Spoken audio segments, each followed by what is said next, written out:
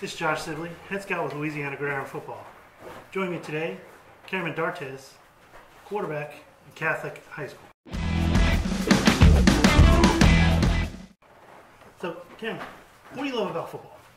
I love the competitive nature the game brings. I love scoring touchdowns, celebrating with my teammates after, and definitely winning. That's the best part. Speaking of winning, how did you guys do last year?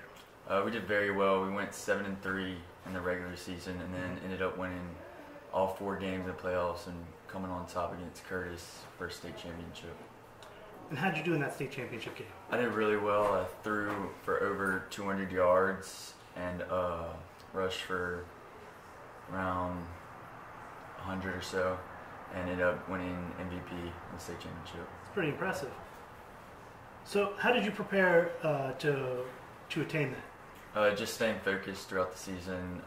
Biggest key is not getting too complacent with the wins, the big wins. Just always staying motivated and doing my job to help my teammates the best, and preparing through film, practice, never taking any reps off in the weight room or anywhere. Speaking of big wins, Zachary, tell me about that game. In Zachary, we had a great game plan going in. All we had to do is execute, and we were the underdog going in, but all of our players stayed focused. I ended up throwing for 200 yards and rushing for another 120, and definitely shocked a lot of people throughout that game. And biggest thing about that game was possession of the ball. We dominated in possession. They made mistakes, and we took advantage of those. Zachary had one of the better ranked defenses in the state this year. Tell me about how you guys overcame some of their mistakes in that game. Through film, we got a good idea of their tendencies on defense and kind of picked them apart through those tendencies, and just staying focused, take care of the football, and made good decisions throughout the game. Speaking of film study, what's one of your favorite plays and why? Our forward vertical play that we have some options on depending on the coverage. So if there's 2 high safeties, our guys can curl it up or something, or if it's 1 high, they can just stay vertical, and kind of that's the play that we rep the most. So I think we're all on the same page with that play, and that's killed some defenses, especially last year. Now, is that based on what the wide receiver sees, or is that based on what you see, or do you guys have any secret? Well, not trying to get into your playbook too deep, but is that based on what you guys have talked about? We've repped it so many times that we're both always on the same page, if it's 1 high or 2 high or whatever coverage it is. So I think it just becomes second nature to all of us, because we've been throwing together for the past 4 years, so we've been quite used to it. Oh, great. Tell me about your grades. How have you performed in school this past year? I've done pretty well in school. I currently maintain a 3.7 GPA, and I have a 24 on my ACT. Excellent. And that's an overall GPA, or is that just this past year? Overall. Overall, excellent. What would your teachers say about you? They would say I'm a great student. I'm definitely a leader in the classroom. I help others get through their work. I'm definitely a great example of what a student athlete's supposed to look like. Are you involved in any extracurricular activities outside of football? Yes, sir. I play baseball, and I'm in FCA. Okay. And for those of our audience that may not know what FCA is, it's a Fellowship of Christian Athletes. Yes, sir. Do you maybe want to talk about that? It's a great club. It gets you some time to relax and get off the sports and just kind of look at the athlete life through faith and how to be a better leader and a better Christian athlete. Excellent. What would some of your teammates say about you? They would definitely say that I'm one of the hardest workers on the team. They would say I'm a leader, and they know that I would fight for them through anything. Okay. And speaking of fighting, how have you guys bonded through your off-season preparation, your off-season workouts?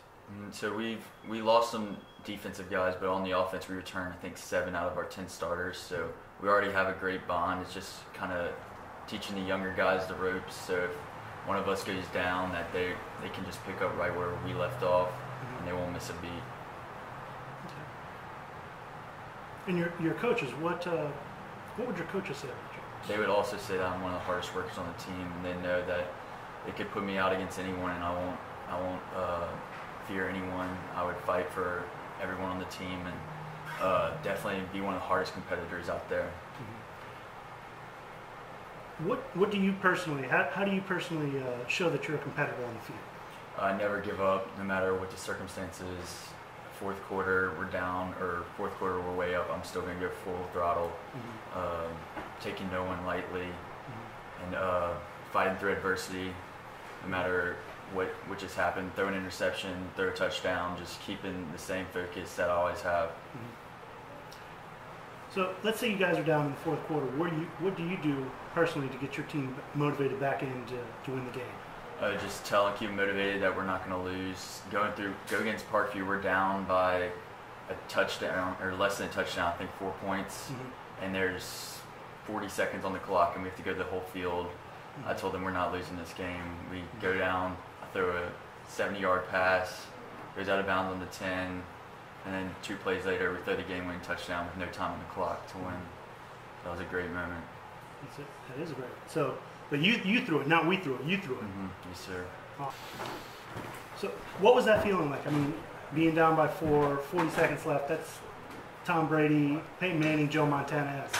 Tell me about that. It was the best feeling ever, especially since it was the first game. We had to. It was a good set up the tone for the season.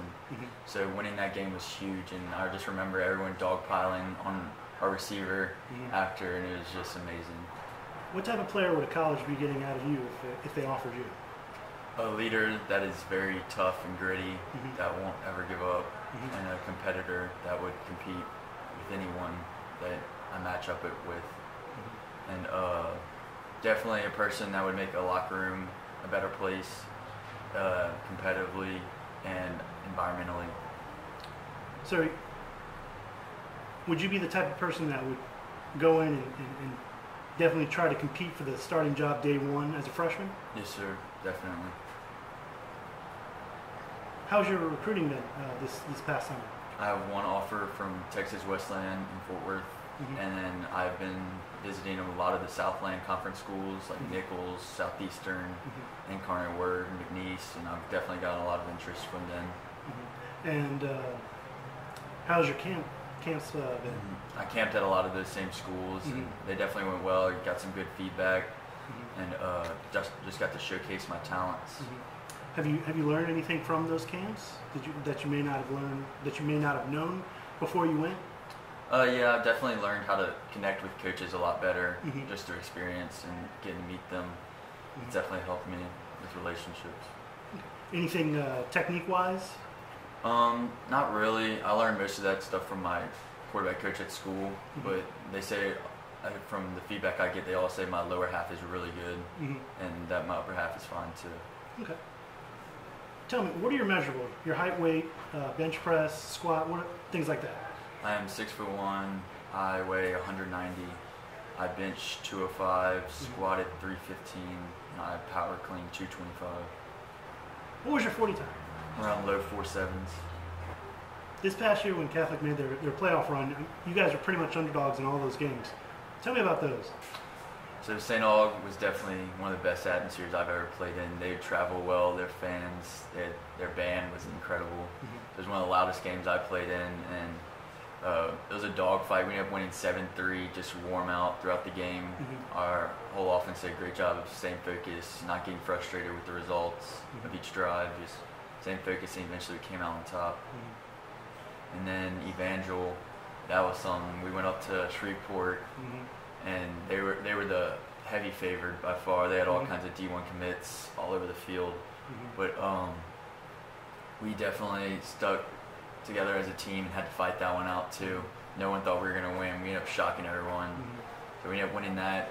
Had an off week that we needed, definitely healed a bunch of guys, and we came into the state championship more prepared than any other game that we've ever played because we had an extra week.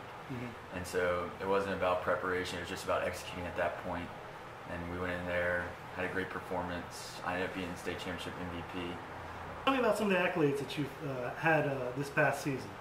So I won the WAFB Player of the Week twice. First time against Zachary after I had a great game, over 200 yards passing, over 100 rushing, 3 touchdowns. And then against Turlins, I had 330-some yards passing, and I ended up being about 4 yards short of the school record. And I only played one drive in the fourth quarter, so Oh, wow. it goes to show you that I could have had it, but it just pulled me right away. Well, We had a big lead. well, maybe this year you could break that record. Yes, sir. And you also said you were the state championship MVP this year. Yes, sir. I was MVP of the state championship. Threw over 200 yards and rushed for a few. And then baseball, I was all district and all metro my junior year. If you liked the video, please subscribe below. If you'd like to read more articles about athletes like Cameron, please subscribe to the magazine. Thank you.